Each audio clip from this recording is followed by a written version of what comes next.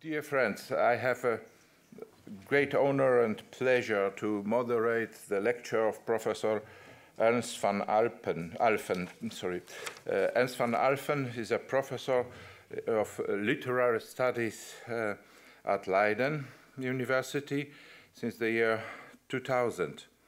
Before he came to Leiden, he worked at University of Utrecht and Nijmegen. He was appointed as Queen Beatrice Professor of Dutch Studies, as well as Professor of Rhetoric at the University of California in Berkeley. He visited Poland and cooperated many times with the Polish University, especially with the Jagiellonian in Krakow. Professor van Alphen is interested in issues, as he said, of modern and postmodern literature and in the relation between literature and the visual arts. Parallelly, he is interested in problems related to trauma and memory and their role in literary and artistic representation.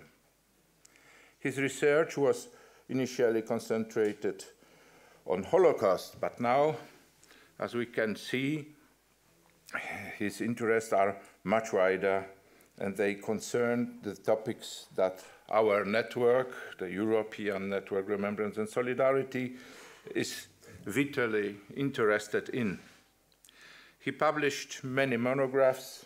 Let me mention a few titles: Staging the Archive, Art and Photography in Times of New Media, Art in Mind, the Contribution of Contemporary Images to Thought, Shadow and Play, the Living, Historicizing and Representing the Holocaust, Armando, Shaping Memory, or Caught by History, Holocaust Effects in Contemporary Art, Literature and Theory. And one of the first, Francis Bacon and the Loss of Self.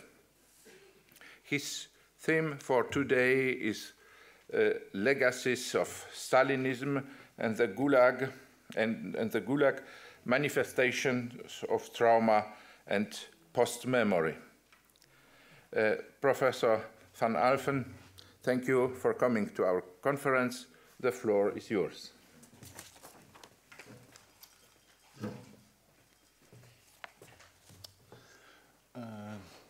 Yes. I'm already a little bit anxious that I will run out of time, so I will begin immediately.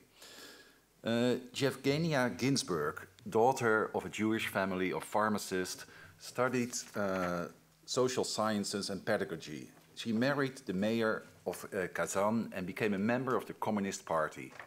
In 1937, she and her husband were thrown out of the Communist Party because they were supposed to have contacts with the Trotskyists. In July of the same year, she was arrested and convicted to 10 years of forced labor, and her husband to 15 years. They made a long odyssey along several prisons, work camps, and places of exile, among which the women's camp Al-Shir, near Karaganda. In 1949, she was released, although she had to stay in the Siberian Magadan zone.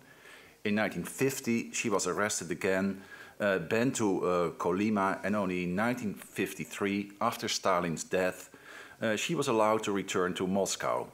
In 1955, she was rehabilitated. Back in Moscow, she wrote her memoirs, Journey into the Whirlwind, at first not published in Russia, but abroad. There, they became as famous as the work of Mandelstam, describing in the most impressive way the horrors of the Stalin era.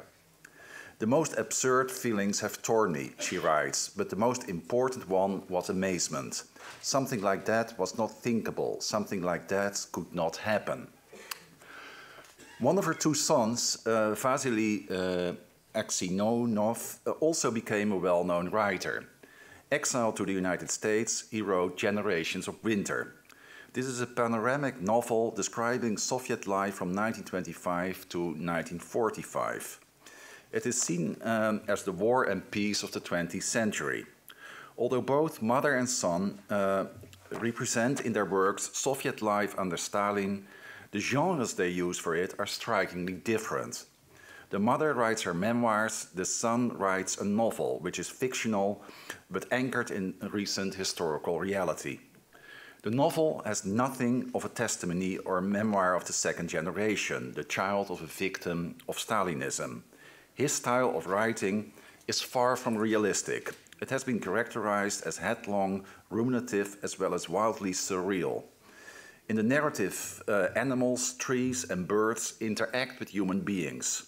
Although the horrors of Siberian exile are also represented at length, it is never clear if the testimonial stories of his mother play any role in this novel. I am using this example of Ginsberg and Aksionov, a mother and a son who both are writers, because in this talk I will deal with the dynamics between the first generation of survivors, in this case of the Gulag, and the second or later generations, in other words, the generation of children or grandchildren of those survivors. In the context of another apocalyptic past, namely the Holocaust, one speaks usually of a dynamics between the different generations that consist of transmission of trauma, also called post-memory. In the case of Ginsberg and Aksionov, it is, however, unclear that one can speak of a transmission of trauma or post-memory. Although they both deal with the past of Stalinist terror, it is not at all obvious that the account of Aksionov is in any way determined by the traumatic history of his mother. It is as if he writes as an exiled Russian citizen, using his imagination, and not as the son of a mother who suffered herself all possible terror of the Stalinist regime. Although his imaginative novels can be understood as the result of the desire to bridge the gap between him and the life of his mother in the Gulag, this desire is only expressed indirectly, never upfront. In order to better understand this dynamic between first and later generations, I will first explore the concept of trauma, of the transmission of trauma, and of post-memory as they have been developed and used in Holocaust studies. But although the Holocaust as well as the Gulag have both been apocalyptic events in European and Russian history, there are also many differences between the two. We first have to understand how these events differ before we can understand the dynamics between first and later generations of the Holocaust as well as of the Gulag. Alexander Etkind has adequately pointed out the main differences between the Nazi regime and its most notorious practice, the Holocaust, and the Stalinist regime in Russia and the Gulag.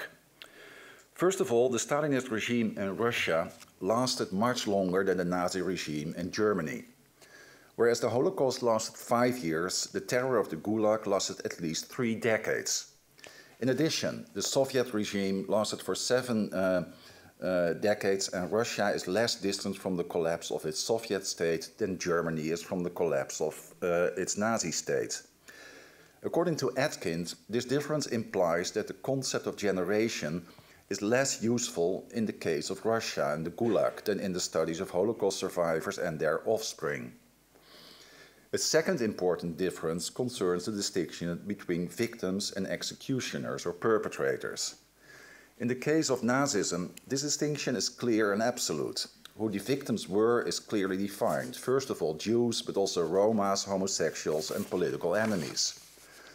The Soviet victims, however, were significantly more diverse than the Nazi victims. Their descendants are more dispersed and have competing interests, which creates multiple memory conflicts in the post-Soviet Union.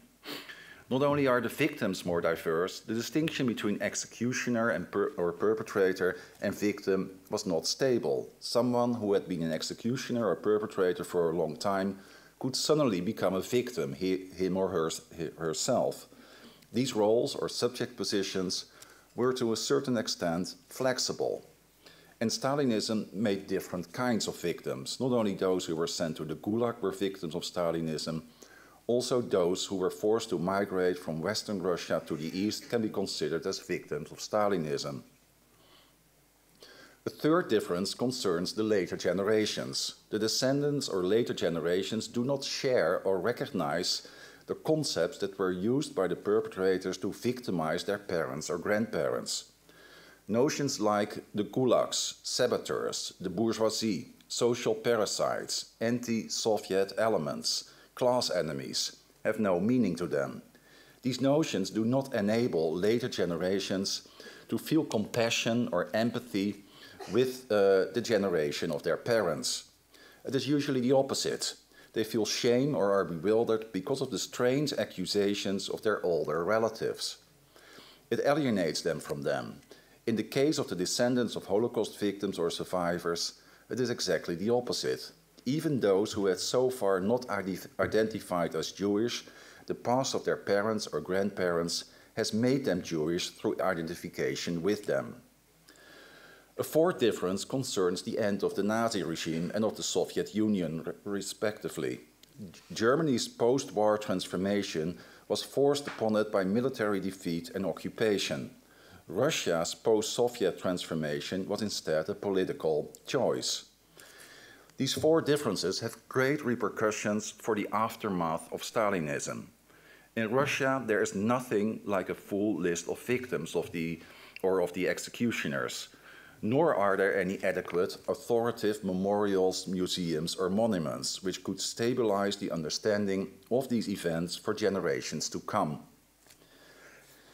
There's more to say about the identity of the victims of Nazism and Stalinism, however.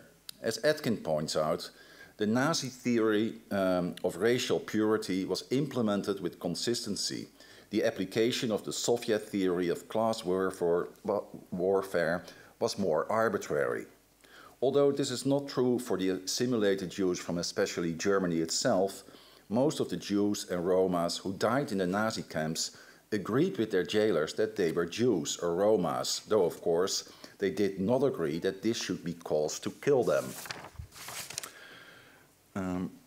I quote, "In contrast, most of those kulaks, saboteurs and enemies of the people who died in the Soviet camps disagreed with their jailers that they were kulaks, saboteurs and enemies of the people. Some of them hated enemies of the people just as much as their jailers did. In the Stalinist camps, many political prisoners shared the principles of their perpetrators, but clung to the belief that in their personal cases, they had been mistakenly identified. In the Nazi camps, the victims objected to the reasons for his or her persecution, but not to his or her identification as Jew, gypsy, political enemy, or homosexual. After having pointed out the differences between German Nazism and Stalinist communism, and between the Holocaust and the Gulag, Etkin comes up with the following conclusion. One thing is clear, the very nature of Soviet terror makes it difficult to comprehend, remember, and memorialize. Indeed, I share this conclusion. However, when he explains in his introduction the guiding concept for his whole book, namely mourning, he defines mourning and trauma in such an idiosyncratic way that the ramifications of the impossibility of comprehension, remembrance, and memorialization are getting blurred instead of disentangled. He distinguishes mourning from trauma, a concept that is, according to him, close to but different from trauma, and it's also on the slide. Trauma is a response to a condition that had been experienced by the self. Mourning is a response to a condition of the other. In my understanding, trauma is a failed experience, an event or situation that could not be experienced by the self. It becomes a trauma when the symbolic order does not offer concepts in terms of which the event can be understood. And mourning is not a response to a condition of the other, but a condition of the self. Mourning is the response to the loss of the other, but this loss happens to the self. It is the self that loses the other. It is with this different notion of trauma and mourning that I will revisit the issue that the Soviet terror made it difficult to comprehend, to remember, and to memorialize. The amount of camp literature about the Gulag is extensive.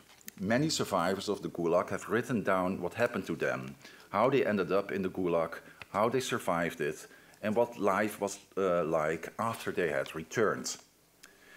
In this respect, the Gulag seems not to be different from the Holocaust. Both apocalyptic events have resulted in memoirs and testimonies of those events.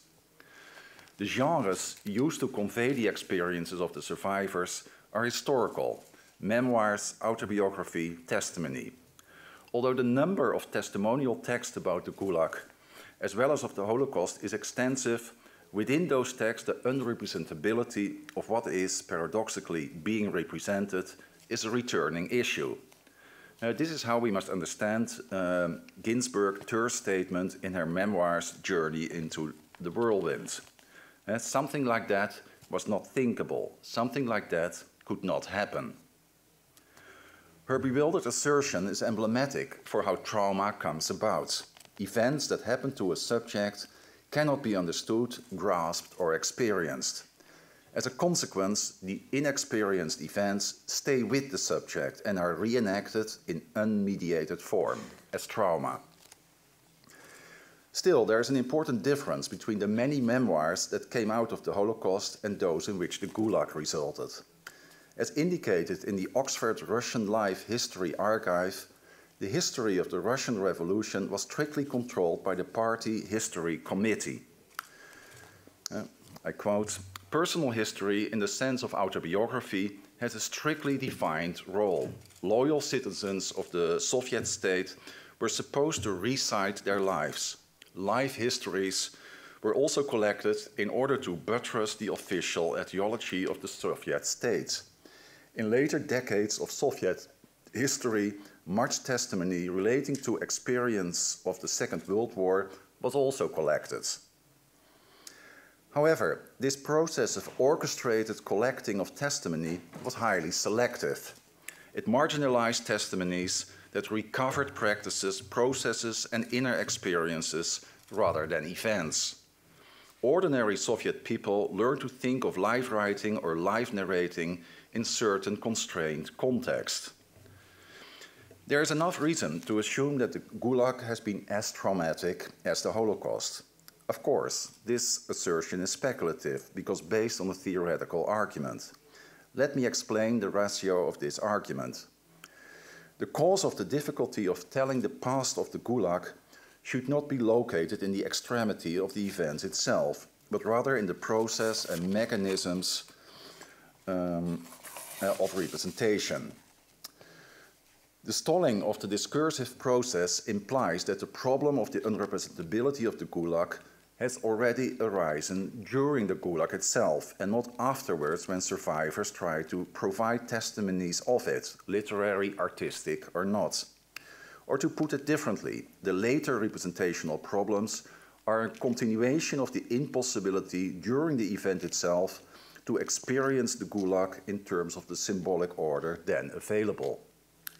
Having said this, I immediately have to be more specific because I contend that in the case of the Gulag, not only the first-hand experiences of the Gulag have been traumatic, but especially the experience in the second degree, those of the second generation.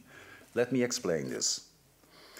As pointed out earlier, in the Stalinist camps, many so-called Gulags, saboteurs, and enemies of the people hated the enemies of the people just as much as their jailers did. The plots or narrative frames which are available or which are inflicted are unacceptable because they do not do justice to the way in which one partakes in these events.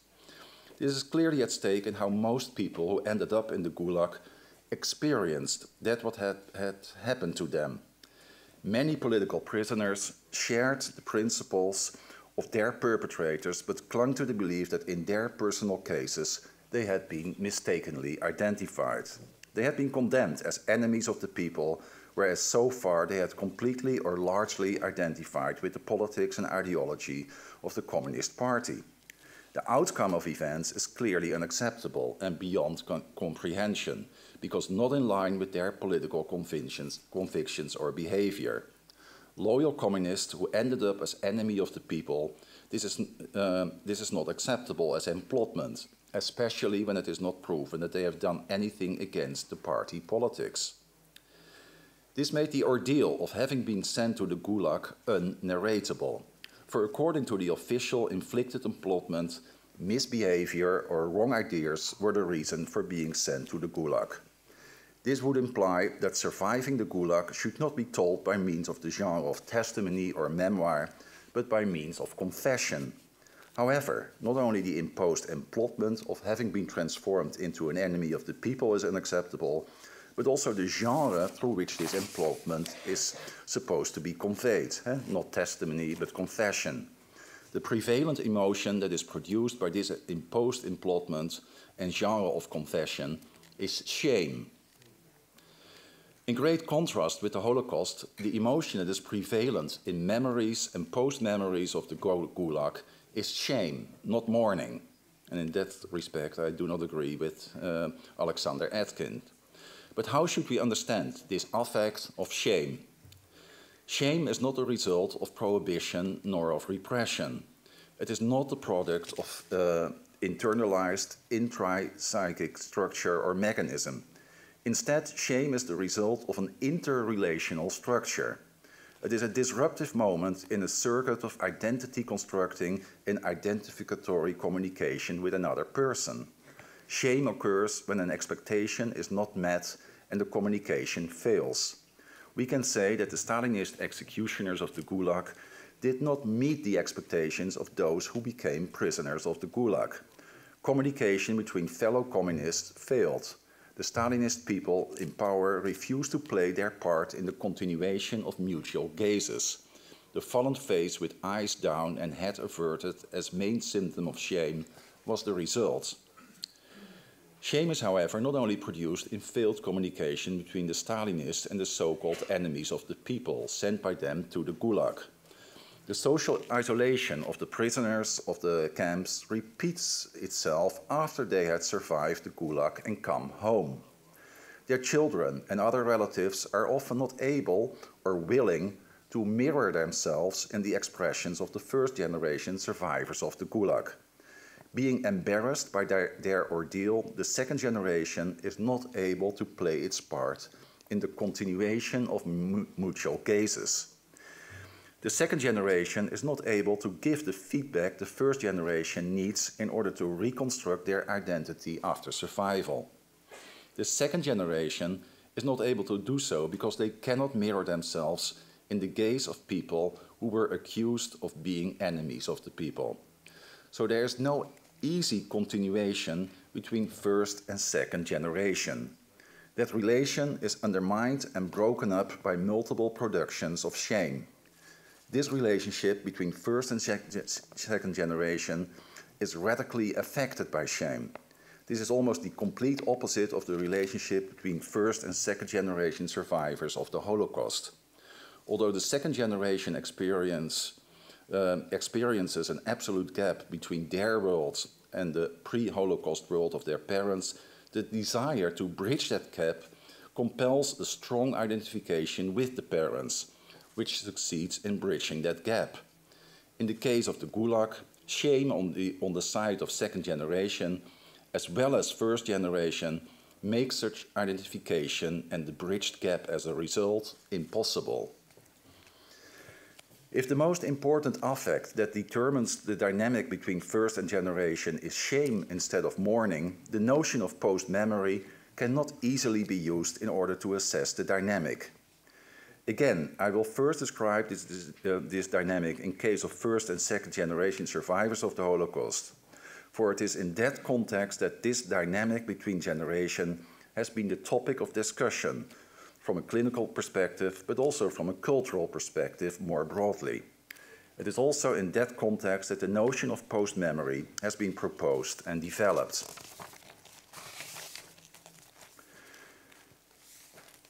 Since the 1980s, the second generation, or sometimes even the third generation, has become an important notion in reflections about the remembrance and the legacy of the Holocaust. The expression refers, first of all, to the children and grandchildren of those who survived the Holocaust, but it is also used in a more general way, not implying a familial relation, but what Marianne Heers calls an affiliative relation. When we start using the term second generation for the children of Holocaust survivors, it seems to imply that they are also, in one way or another, both victims and survivors of the Holocaust. The term does not imply that the second generation is a completely new generation, one that differs fundamentally from the generation of their parents. On the contrary, the phrase seems to suggest a fundamental continuity between first and second generation. One might expect the experiences and memoirs of the Holocaust survivors and of their children to be fundamentally different, but the expression second generation seems to bridge that divide and to introduce the idea of continuity between the generations. I wish to question the possibility and the nature of that continuity. Something real is clearly at stake with the second or later generations. Simply put, according to many, the effects of the Holocaust on those who survived it have been transmitted to their children. They often suffer from clinical symptoms that can or should be understood in terms of their parents' Holocaust trauma. Two early scholarly texts on the subject question the idea that victimhood is transmitted from the first to the second generation.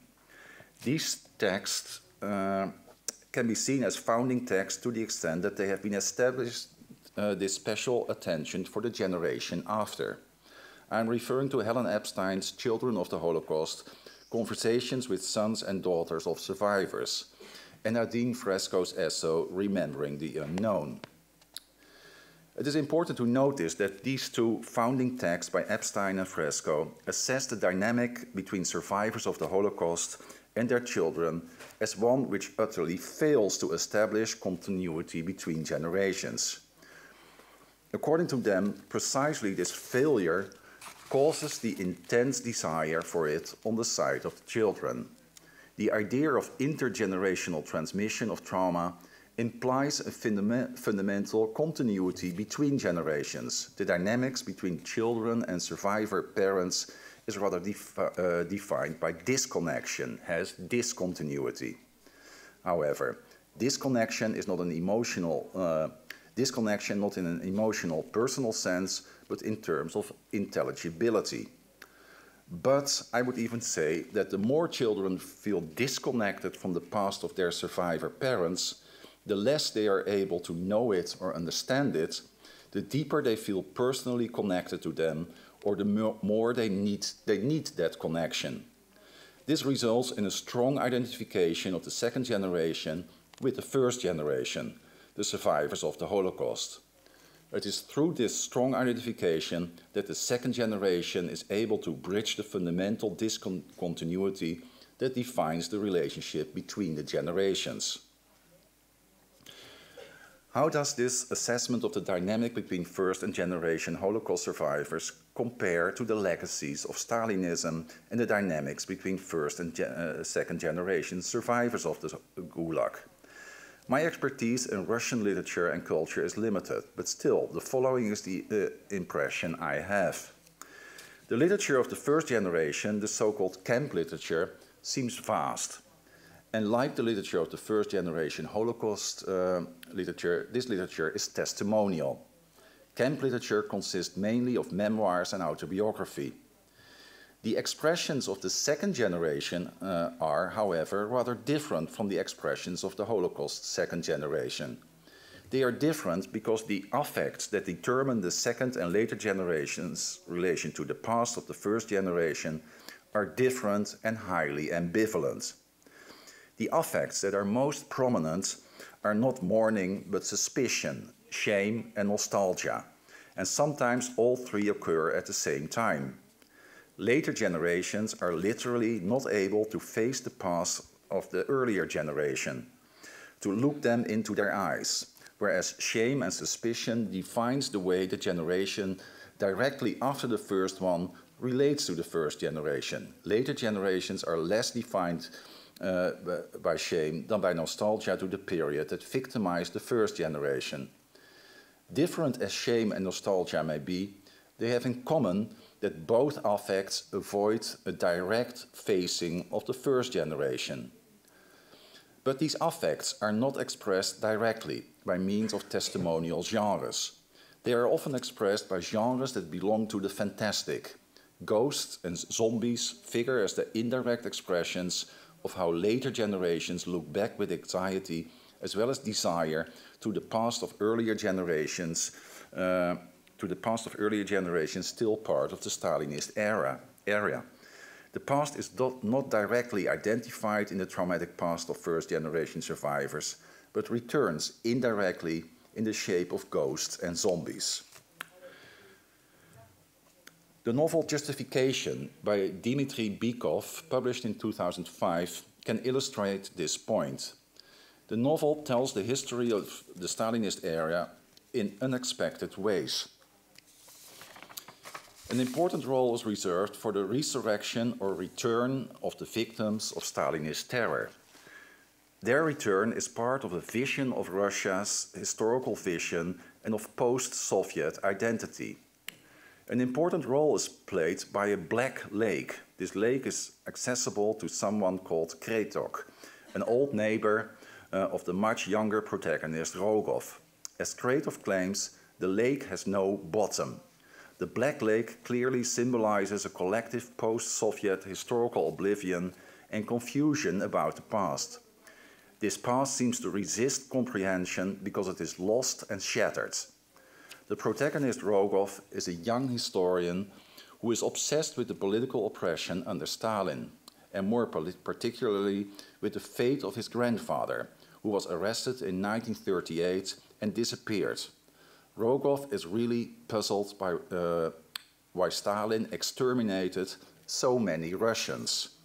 I quote, "I don't understand though, maybe for the purpose of keeping up the fear or crushing the opposition, the arrests were truly necessary, but just not quite so many of them, not on this scale. I don't see the principle. I cannot see the criteria he used to exterminate." At this moment, still puzzled, he later comes up with the explanation. I quote, "The repression acted as an immense filtering apparatus, and the few who bravely withstood torture and did not confess to the fabricated crimes brought up during interrogation were not shot or deported to the regular camps. They were medically treated, and after their wounds healed, they were sent to special Siberian settlements, where they became members of a new elite, a golden squadron of unbreakable people, many of them who assisted in defense of Stalingrad. Stalin's purges were a way of selecting the toughest people." The old man Kretok explains that this elaborate and cruel selection procedure was the only way to secure and preserve the Soviet Empire.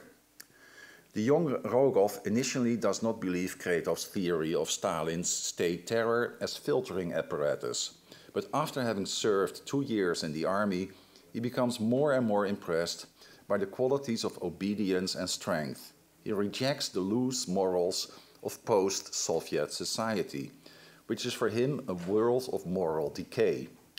The Stalinist empire, in contrast, is seen as the admired lost realm of discipline, wholeness, devotion, and brutal grandeur. It is clear that his feelings towards past and present are a mixture of shame for the generation before him responsible for the post-Soviet state and nostalgia for the Stalinist empire. Boris Noorderbos's conclusion about this novel is that it contains conflicting visions. I quote, "The empire as a traumatic historical experience and the empire as venerable and restorable manifestation of Russia's mission and identity." End of quote. These conflicting visions can now be explained as the result of the two affects that are predominant in the second or younger generations, those of shame and nostalgia. An example of a different order is Andrei Zhyagintchev's film The Return from 2003. Through the rather simple narrative of two sons and the return of their father, this film represents allegorically the intergenerational dynamic between the first generation survivors or executioners of the Gulag and the second generation of their children, taken as a group or literally as their real children. The relation to Stalinism and the Gulag in this film is never made explicit. On the level of the plot of a crisis within a family, there are no connections established to this past of Russia. It is only on an allegorical level that this family narrative can be read as a narrative about the dynamic between generations after the Gulag. This film has been praised for the many different levels on which it can be read. According to the most literal reading, it is a chronicle of two children who record with the help of a logbook the events of a trip with their father, who has returned after an absence of 12 years. This trip functions then as their transformation from childhood to manhood, in other words, as a rite de passage. At yet another level, the film is read in religious terms. The father is in a kind of Christ, coming to the world to help the world. Problem of such religious interpretations is that they can only read isolated scenes or motifs, but are not able to provide an encompassing reading of the film as a whole. More interestingly, the film has also been read politically. The father figure represents then the strong communist Soviet Union and the death of that state. I quote, "The two sons can be interpreted as one representing the section that accepted subjugation by the state and the other that rebelled against the state and demanded freedom and democracy. Today, both kinds of former Soviet citizens yearn for the fatherland of the past for different reasons." End of quote. I will elaborate this political reading by probing the psychological dynamic between father and sons. Through such a reading of the psychological ramifications of a political reading, the dynamic between the first and second generation after Stalinism and the Gulag can be understood more clearly. The film begins with an underwater scene. The wreck of an old wooden boat can be recognized on the bottom of the sea. In the next scene, we see young boys jumping from a high structure into the sea. We assume that the boys jump into the water that we already saw from below. At the very end of the film, we have to reconsider this reading. It is at the end that the dead father sinks to the bottom of the sea with the leaking boat on which he had been laid down by his two sons. This has significant implications. The film is not playing in an abstract, unidentified present tense. The film that follows the first underwater scene is a long flashback. It is all set in a time long past. In the beginning of the film, two brothers, Andrei, the oldest, and Ivan, come home after they have been playing with some other boys. The mother says, "Father is sleeping." "Who?" they ask. "Father." "Go and look for a second," responds the mother. The two boys are clearly flabbergasted, because it turns out that the father has returned after 12 years of absence. They peek into the bedroom, and Ivan, the youngest, immediately leaves and goes looking for an old book with mythological or religious prints, in which an old photograph of the whole family is hidden. The mother, the father, the two sons, but many years younger.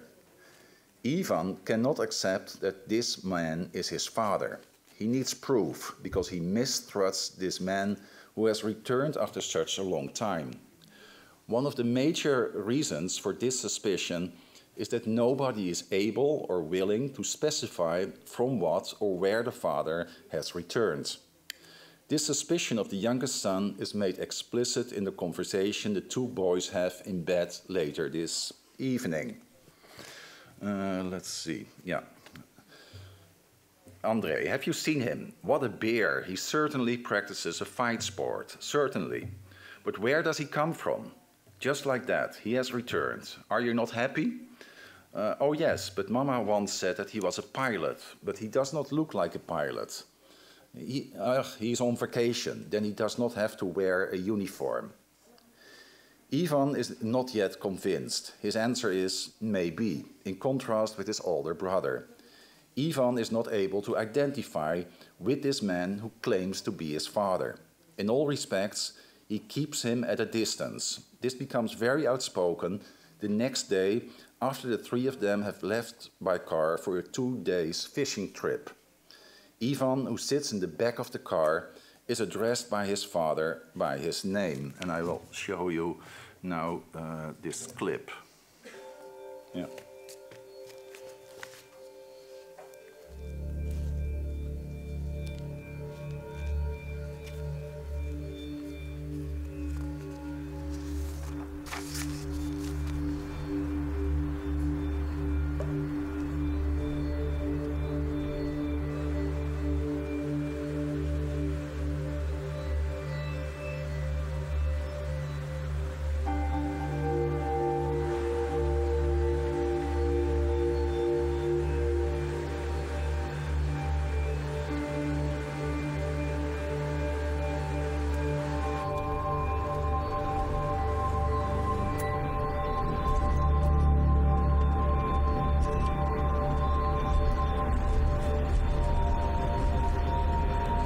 Иван.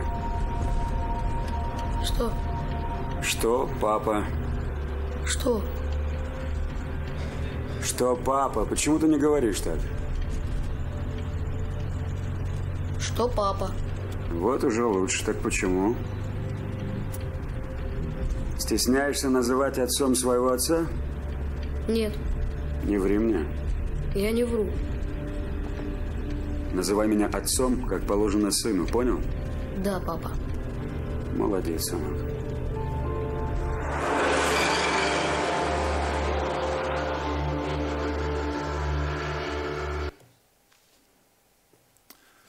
Okay. Although Ivan finally speaks with 2 words and addresses his father with father, in the rest of the film he again refuses to do so. During this conversation between father and son, the father watches his son via the rear view mirror and vice versa. There is no direct exchange of looks. This scene makes clear that it is not only suspicion that makes it impossible for Ivan to address his father as father.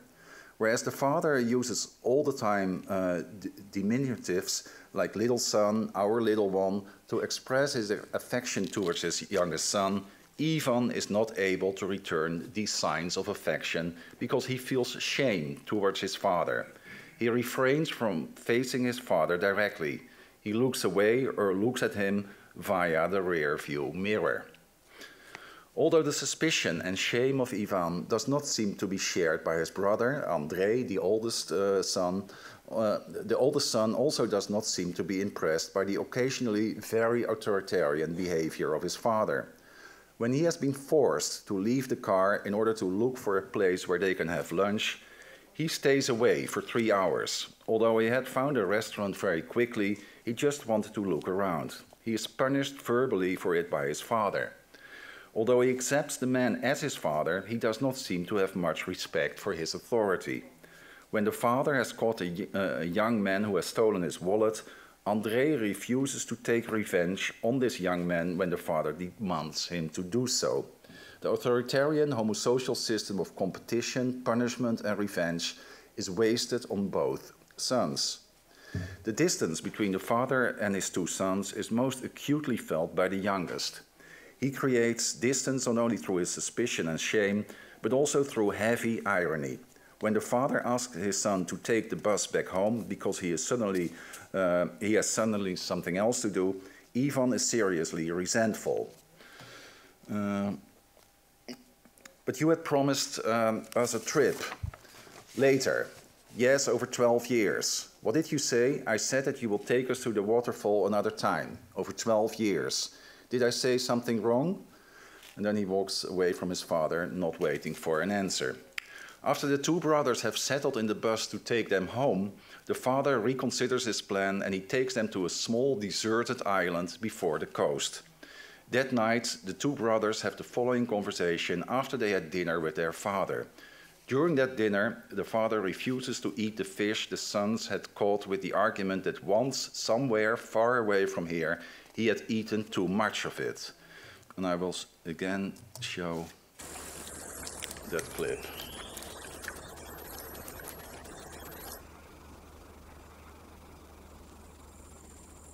Андрей. Андрей. Слушай, а что я там про рыбу говорил? Где такое бывает? Something goes wrong now. Не знаю, может, на севере. Let's see. Видал, как умолк, когда ты его спросил, где это было?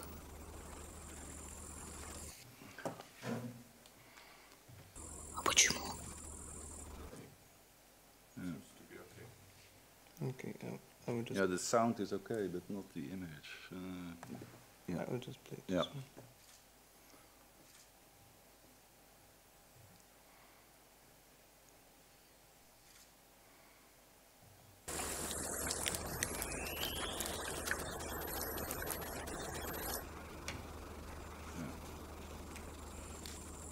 Андрей. Андрей. Слушай, а что я там про рыбу говорил?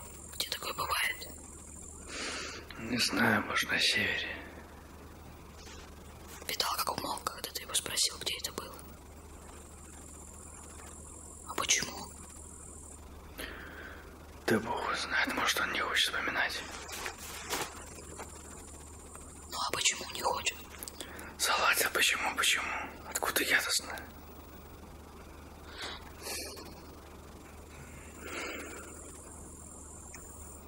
Врет он все.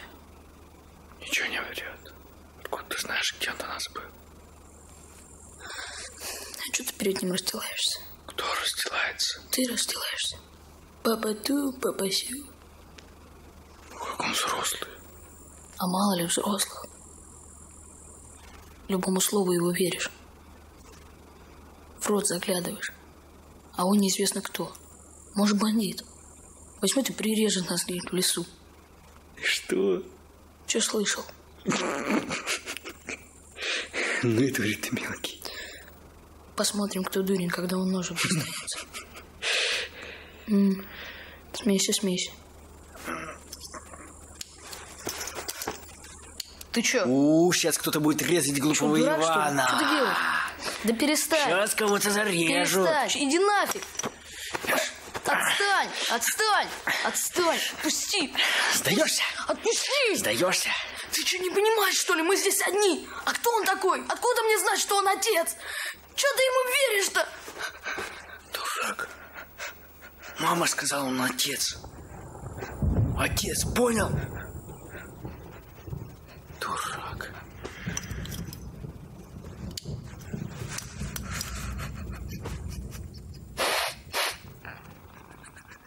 Мелкий. Вань. Ты чего, плачешь, что ли? Отстань. Ты чего напридумал здесь всякой ерунды? Я хочу домой.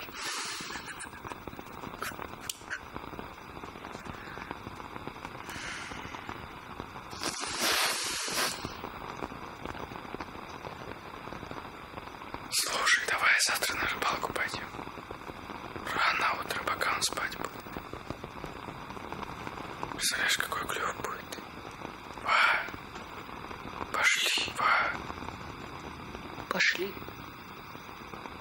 Спи тогда. Что это? Дневник. Твоя сейчас очередь. Давай завтра, Вань. Поздно уже. Фонарик есть.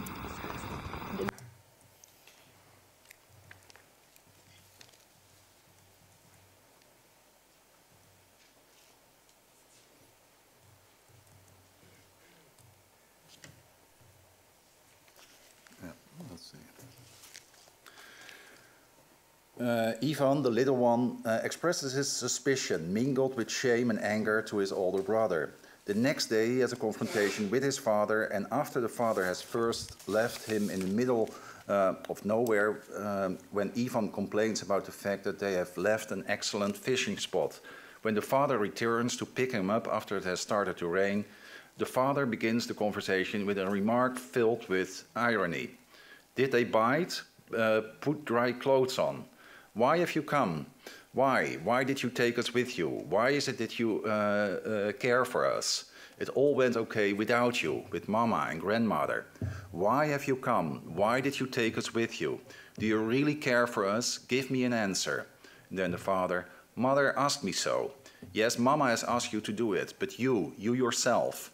I also wanted it. Why? To bully us, put dry clothes on. The past of the father is never disclosed. At a certain moment, the father leaves the two boys on their own in order to look for something on the deserted island. In a ruined house, he excavates an old chest. After opening the chest, there turns out to be a smaller box in it. He doesn't open this box, but takes it with him and hides it in the boat. After he has died by falling from the watchtower, his two sons take his body to the boat to bring it home. After arrival at the mainland, the boat with father and his secret box drives away and sinks to the bottom of the sea. The little box stands symbolically for the unknown past of the father, but the box is never opened and the two sons even do not know of its existence. The father takes it with him to the bottom of the sea. At significant moments in the film, it is suggested that Ivan suffers from fear of failure. In the beginning, just after the opening scene, he does not dare to jump off the elevated structure into the sea. Later on the deserted island, he has to clean the plates in the sea, but he lets his father's plate sink in the sea. When he tells his father, he proposes Ivan to learn him to make a new one of birch wood. Ivan's answer is, I won't succeed. After the father's death, son Andrei adopts the authority of the father and orders his young brother to pull the father to the beach. Ivan's answer is again, I won't succeed. The ultimate scene in the film is when, after another outburst, Ivan runs away to the watchtower. Earlier, he did not dare to climb the watchtower because of vertigo, but now he climbs it, overcoming his vertigo. At the top, out of reach of his father, after he has closed the hatch, it looks as if he is going to jump from the tower. Is he trying a second time to jump from the tower because he has failed to do that at the beginning of the film with the other boys? Or is he trying to commit suicide? Or one through the other? His death is then at the same time his overcoming of his fear of failure. This ambiguity cannot be resolved, but it is suggested that his fear of failure is the result of not having a convincing father as a role model. The moment he returns, he refuses him as father, but nevertheless the return seems to have helped him to overcome his fear of failure. Let's now come to a conclusion. With the examples of the novel Justification by Bykov and Andrei Zhaginshev's film The Return, I've tried to show how the dynamic between first and second generation survivors of the Gulag differs radically from the kind of dynamic at stake between survivors of the Holocaust and the generations after them. This dynamic is not determined by mourning and by identification of later generations with the first generation. The later generations relate rather with shame and suspicion to the first generation, and generations after the second one even look back with nostalgia to the Soviet Empire of which their earlier generations were the victims. This dynamic is much more complex than the generational dynamic after the Holocaust. It expresses itself indirectly, not through direct historical genres like testimonies or memoirs, but more indirectly through imaginative genres in which ghosts or zombies figure as the return of a past that has not been worked through. Okay, thank you. Yeah.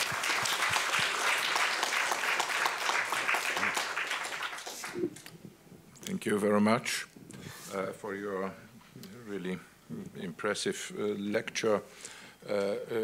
I think we should begin with the discussion.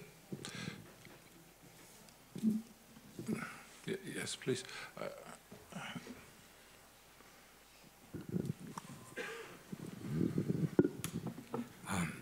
Thank you for your talk. Given all these differences that you have noticed at the historical level, and also like when you compare, first and second generation memories, do you think that maybe it would be more interesting to compare all this remembering of the Gulag, or what exactly? It wasn't very clear what you understand by Gulag, but let's say, just the Gulag, with, let's say, other experiences of forced labor, of radical industrialization, like people being uprooted and moved to work camps or to work in certain places. I mean, could you, for example, compare second-generation memoirs with, let's say, the children of the people who worked in the slaughterhouse, Eastern European migrants who worked in the slaughterhouses in Chicago? Maybe it would be more interesting. Or, I don't know, work camps produced by the colonial regime in the 19th and 20th century?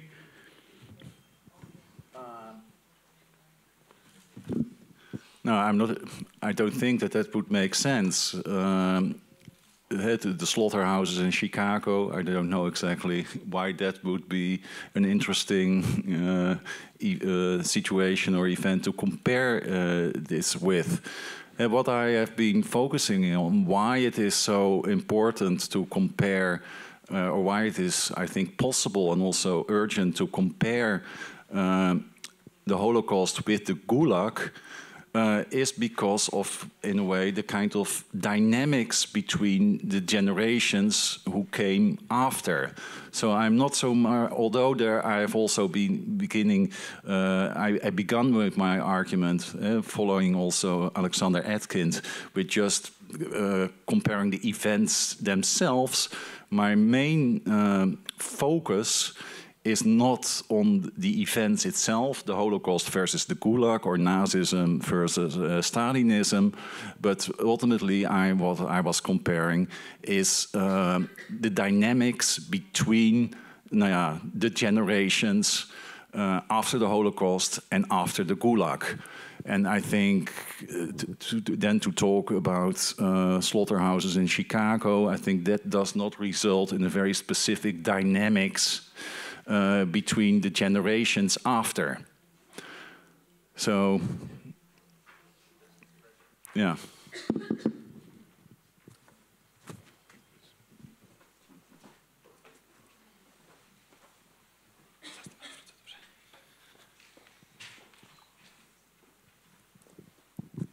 Thank you for your talk a lot. In the beginning of your speech, you made few references about how nostalgia is connected to the shame, how it's similar. And if it's possible, can you elaborate a bit on the concept of nostalgia if we are talking about traumatic events? Do you connect it more to the first generation who actually suffered from that event, traumatic event, which could be Gulag, Holocaust, or any other period, or you're more referring to the second generations? No. And how you understand how nostalgia is even possible in this situation? Thank you.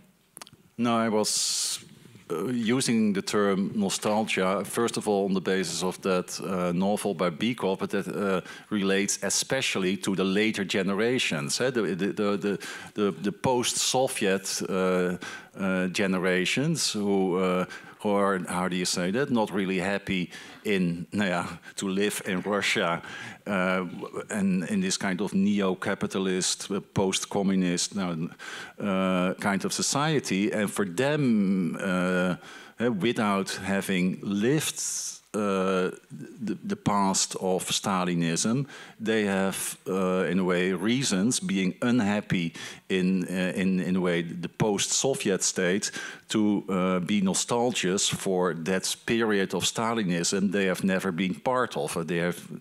So it is the later generation, not the first generation, who is nostalgic. So second or third, yes.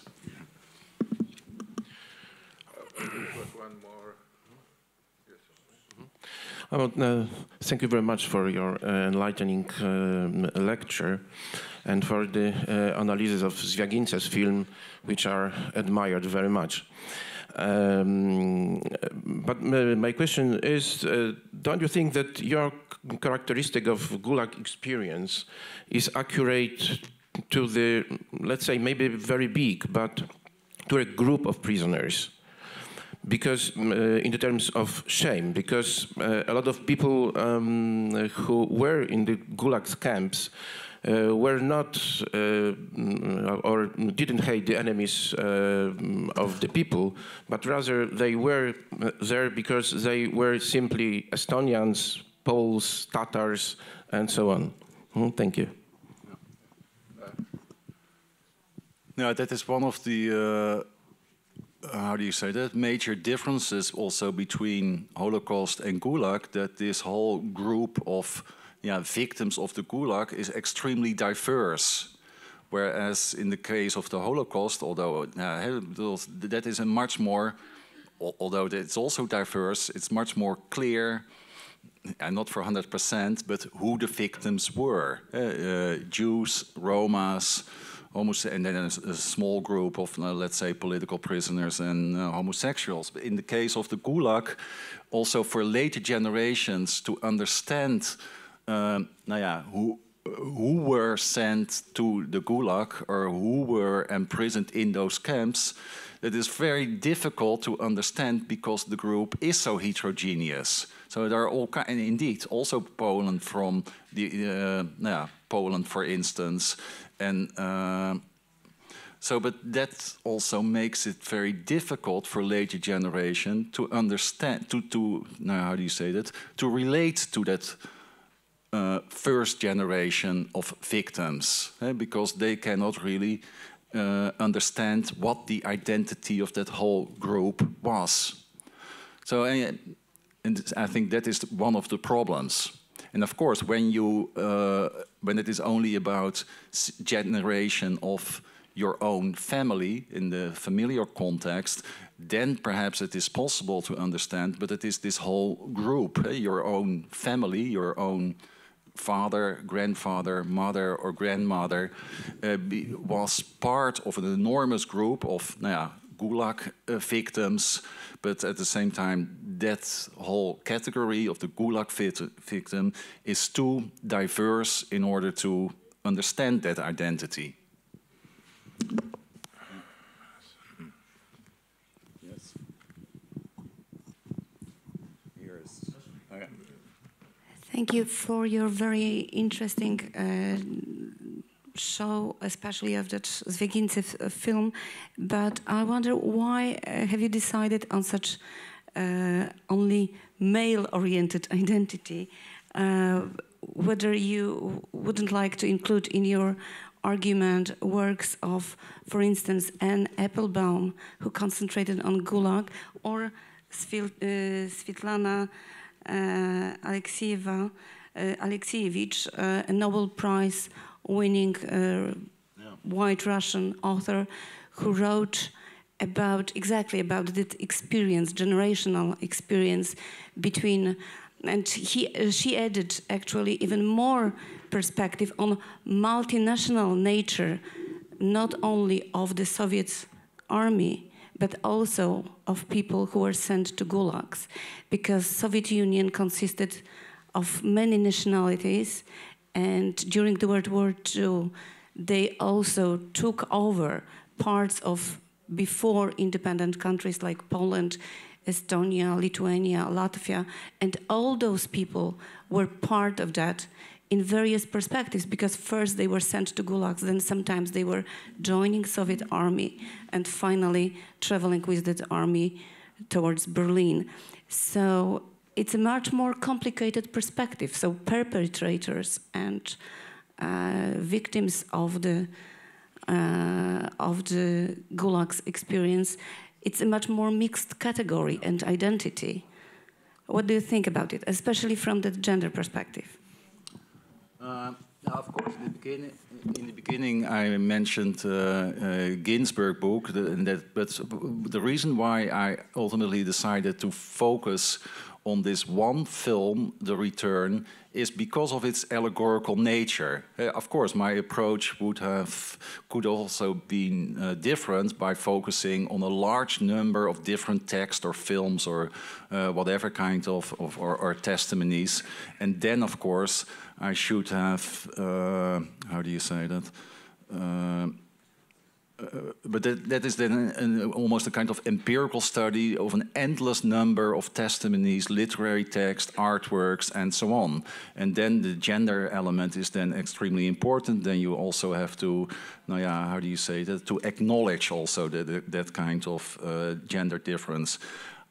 For me, it was important to focus on this film, The Return, because of its allegorical nature. I'm not claiming that ultimately this kind of dynamics between the generations is always a dynamics between father and sons. Although in this film it is the case that it is a dynamic between father and son. For me, what made this allegory between generations so important is not its gendered nature, but how this dynamics is determined by shame and suspicion. So that is the reason why I chose to focus and to give a close reading of one allegorical representation of that kind of, but of course but then that would it would not be possible to do that in one talk. Then you need a book-length study to include more examples and also of women. Yeah. There was one question more. What interests me is, do you think that this film where that problem between father and son was coming up is a so-called singular event, that dynamic? Because, I mean, I had been social scientist for a long time, and if it's a singular event and not empirically a representative event, it's a huge difference, of course, because that euphoria which you mentioned, I was a bit shocked because, of course, I didn't really think that the second or third generation is really upset about you said, nearly capitalistic society in Russia in comparison with communistic ideals, etc. So is it a singular event you tried to elaborate, or do you think is it a representative event that second or third generation is really thinking like that? Yeah. Of course, I read it, and I was quite explicit about that, as an allegory. So that ultimately means that it is not singular. So it is really almost emblematic for a larger phenomenon of... so this kind of dynamic between generations then is not only true the case for the father and the sons in this film, but no, it characterizes almost a societal phenomenon. Yes. But of course, that's a matter of reading. At the same time, I also referred to other readings of this film, religious ones, and also just those which take it as just a story about a father and two sons. But there are also political readings of this film, and they also, how do you say that? Although they do not mention the term allegory, for them it is also a kind of ultimately about this Russian society as such and the dynamics between generations and how it relates to the former Soviet Union. Yeah. Thank you. One question more.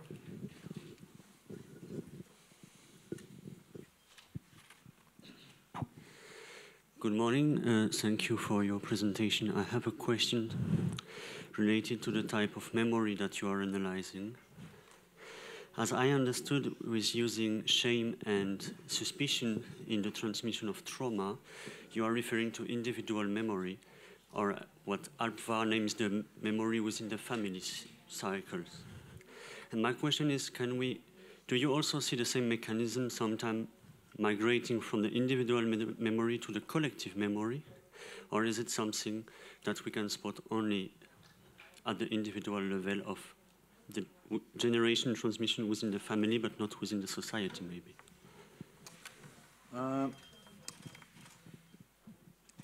Yeah, that's difficult to answer. No, well, I can best answer that. I developed this argument when I was invited by Memorial in Moscow, this human rights organization in Moscow, and they told me that they had been organizing on schools pupils at these at schools were asked to interview their grandparents about the Stalinist era. And strangely enough, that whole project, that was now in many cities, they tried to do this, was not a big success because, how do you say it, especially the grandparents or other relatives from that kind of generation who had been part of the Stalinist era did not want to talk about that past. So it is very, how do you say, and that in a way is almost confirming my reading of this kind of dynamics, that there was no real, how do you say that, possibility of exchanging ideas, of experiences of that past with later generations. And also the younger generations were not really able to address their grandparents or other relatives. So what that proves, perhaps the Memorial did not really organize this project at high schools in the best way, but I think it is emblematic for the kind of very difficult interaction between the generations at this moment. So, yes, I think it is not an individual case, but it is emblematic for kind of so it is not just happening on a familial level, but it is really characterizing the dynamics between generations as such in Russia. Thank you. Any more questions? Oh, yes. Really. Please. Yeah, my question came very spontaneous, and I'll try to articulate. And I mean, what you said about the lack of dialogue between generations in case of Gulag survivors. I think there's a fundamental aspect of totalitarianism is a silence and inability to talk about violence. And this is the difference from Holocaust survivors to Gulag survivors. Because exactly as you said in the beginning, that the Soviet regime lasted much longer. So all the knowledge was literally, and all the experience about Gulag was literally lost.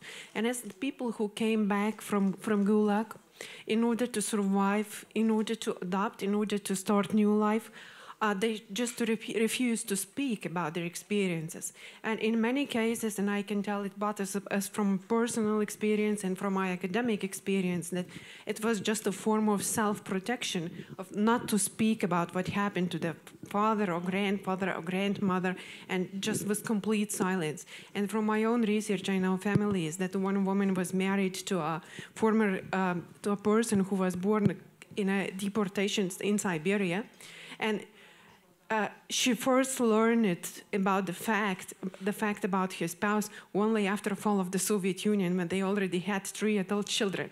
I mean, this is alienation in family because you simply do not talk, because you think if your children will not know, that your children will be protected, both emotionally and politically. I mean, sorry I was so emotional and maybe not quite articulated, but thank you very much for your presentation. And it was more comment than a question. No, I think what you say is really important, but at the same time, what I was emphasizing is not so much that the first generation, also in the Holocaust, that was often the case, that those victims are silent, but especially why were I was in a way interested in the second or third generation, and why did they not ask questions to the first generation of victims? And that, I think, is in the Holocaust very different. That especially the second or the third generation want to know what happened to their parents, grandparents, or other relatives, and they are asking questions, especially when that first generation is being silent. But in the case of the Gulag, my impression is that also this later generation, the second or third generation, has difficulty in posing these questions to the earlier generation. Thank you very much. Let me make a short remark to the end of our very interesting discussion. I wonder a little bit how fruitful it was to compare the relation of Holocaust victims and its children to the victims of Gulag and the next generation. I think we should make such comparisons in a broader scala. The proper form for comparison between Gulag victims is Gulag victims or Soviet society is in that case German society, and as we know, the working on remembrance in German society was in the democratic German society was not so simple. It took many decades to come to the situations from today. And Professor Juszkiewicz mentioned that there are many groups of Gulag victims. There are really many groups. There are the enemy of people like Orthodox clergy, like Islamic clergy in the Soviet Union, bourgeoisie, non-communist politicians, and many groups that are not suitable for Atkins criteria. So I understand your brilliant lecture as a appeal for us to make great differentiate comparison studies about the memory of totalitarianism, Soviet totalitarianism, and German Nazi totalitarianism. Thank you very much.